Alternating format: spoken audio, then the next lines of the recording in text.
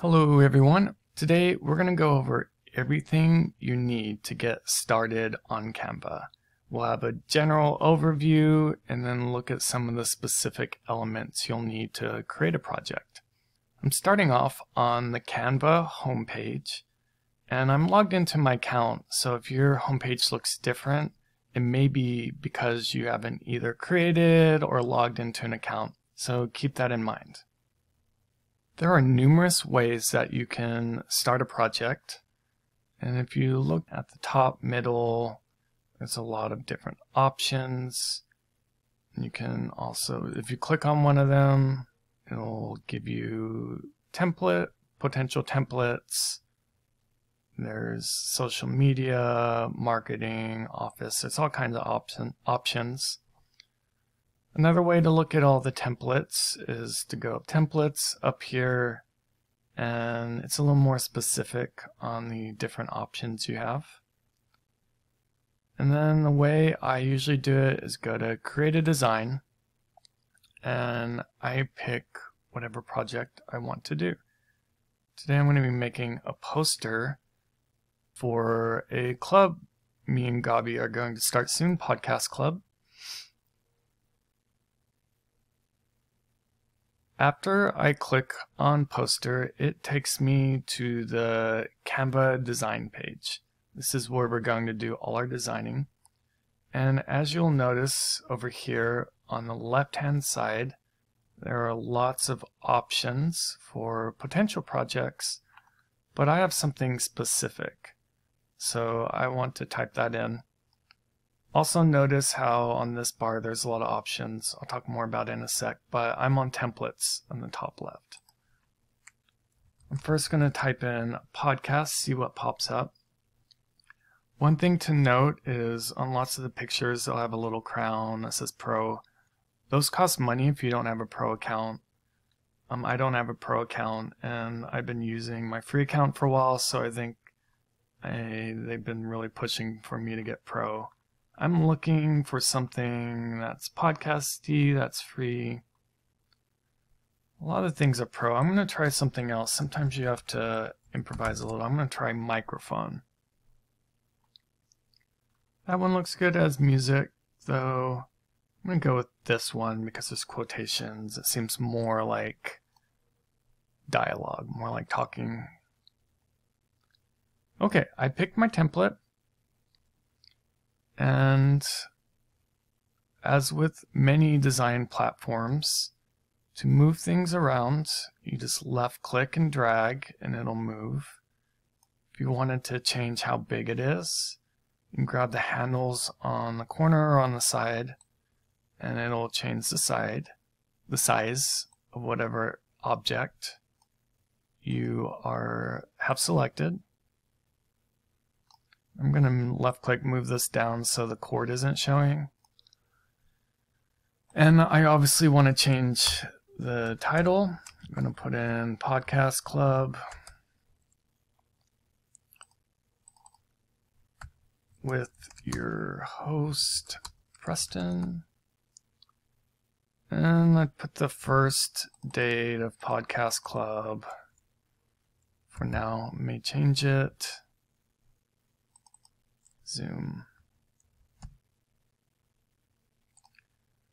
And I want to delete that here at the bottom, Open Mic 9, and I don't really need to put anything. I'm going to move this quotation marks a little bit.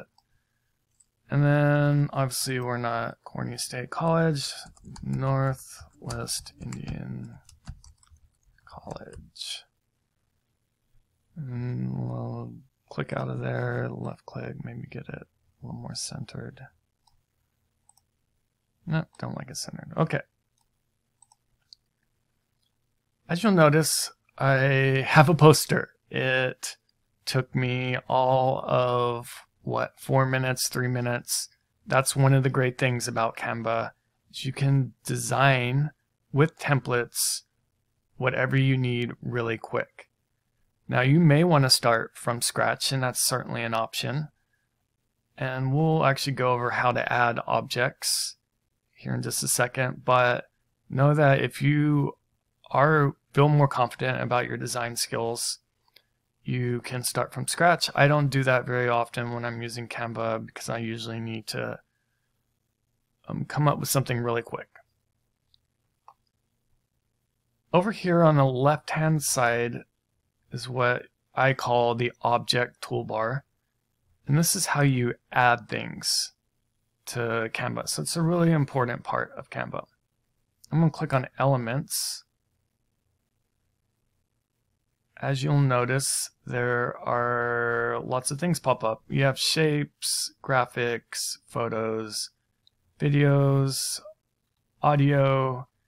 Videos and audio, obviously you wouldn't use that for a poster, but potentially for a presentation.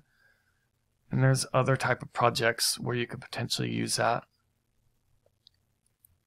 Let's see if I can add something. I'm just gonna maybe add a line, the Northwest Indian College, something really subtle. And I can't get it quite where I want it, so this brings up something that you'll often need to do is adjust the zoom. I'm going to bring my zoom in, scroll up, get this line a little bit more where I want it. I think that looks all right. I'm going to zoom back out a little bit so I can see my whole poster. That works, right? And so that's what elements are. Here's uploads. You can upload your own media, your own videos, your own audio. And as you'll notice, I have already uploaded the NWIC logo. To upload media, you'd go up here. Because I already have it uploaded, I'm just going to go ahead and select it.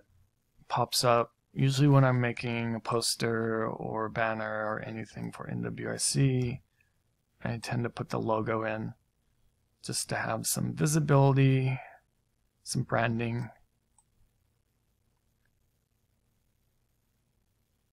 I might put it right here. Lots of the time, you know, that looks slightly weird, so lots of the time I like to add a circle. And gonna adjust it. This brings up another important thing that comes up a lot when creating a poster. I want the circle behind the logo, right? The way to do that is up here is what I call the formatting toolbar. There's a lot of different options. I'll go over some more stuff here shortly, but I want the position to change. And to do that, we can go to back. I'm just going to go backwards. And now it's behind, right? If I kept going backwards, it just keeps going through all the various elements. I want it right there, just the size again. And it's not quite the color I want. I think I wanted the color, same color as the text and microphone. So the way to change the color is to go over here to the left. You'll see color. One great thing about Canva is all the colors that are already in your poster. It has them at the top. And it also has the colors of the photo, right? It's able to auto-detect that. Then other colors. And if you know the hex code or want to type in a color, you can search for it that way. I'm going to click this yellow. And voila, I got what I want. I don't think this is the best position. If I had more time, I'd probably fool around with that a little bit. I'll leave it right here for now. I would also, if I had time, I'd move these quotation marks some. So that's uploads, and this is your formatting bar. Let's actually look at a few other things. There's transparency. You want to adjust that. That comes really in handy if your background's a picture, and to put a shape behind your text and then make that shape transparent. Helps the text stick out more and also helps with accessibility things as well. You can add links to your text if you want. There's a few other options. I'll let you explore those. And then there's text. If you want to add more text, you can add a heading, subheading, etc. The text will be the same as your other headings or body text. Then they have custom text. I don't want to add any more text right now, but that's how you do that. You can insert videos. They have stock videos you can use. Then they have more options, and there's just tons of things that you can add. Bitmojis, a QR code, right? A QR code might come in handy if this poster is being printed and you're posting it places. This is actually the website for my podcast, just a little self-promotion thrown in here. But I could put this podcast down here at the bottom, and now people can scan and go to my podcast website. I wouldn't obviously use that for this poster if I was making it a real one, but another common element would be YouTube.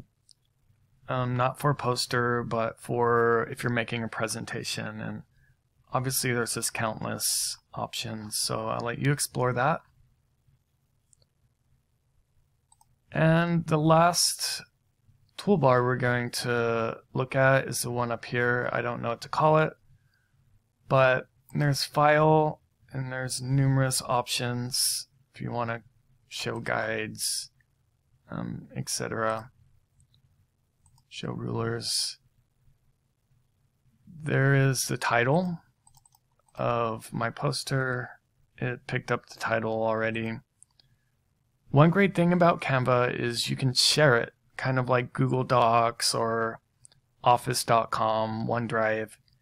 You can share, and that's a great way if you want somebody else to be able to present it, or if you want to work on a presentation or another project collaboratively, just like in Google Docs. Just set the permissions and click copy link and send that on over. There's insights. I've never used that. You can print it. Then on the very right, there's the 3 dots, and there's a lot of different options. Present would be an important one if you're doing presentations. Obviously, you're noticing I mentioned presentations a lot, and that's the other reason, most common reason I use Canva. You can present and record. That would be great for a presentation. And last but certainly not least is downloading. It's a down arrow on the line, and it gives you options for file type. I actually want PNG so that I can insert that into emails. It's a little bit easier to insert PNGs into emails. And you click download. If you have a free account, you can still download an image as many times as you want. Often I download the image and then I'm about to send it off on an email and I'm like, oh, there's something that's uneven. The perfectionist in me, right? So I'll come back into Canva and I'll edit it again and download it again. And usually do that about 10 times before I feel like my post is perfect. Okay, I can't really think of anything else that is essential to get started in Canva. I may be missing something, but obviously part of the learning process is not only doing what I've showed you, but also exploring, clicking different things. There's specific things I haven't gone over. I would encourage you to do so, and I hope that your Canva experience goes great and that you start using it. Again, it's an easy, quick way to get professionally looking projects, and I love it. If you have any questions about Canva, please email elearning@nwrc.edu, and we'll be able to help you with that and get you started. We obviously, with anything technology, multimedia, we love helping students and teachers and staff. All right, that's all, folks. Thank you so much for watching.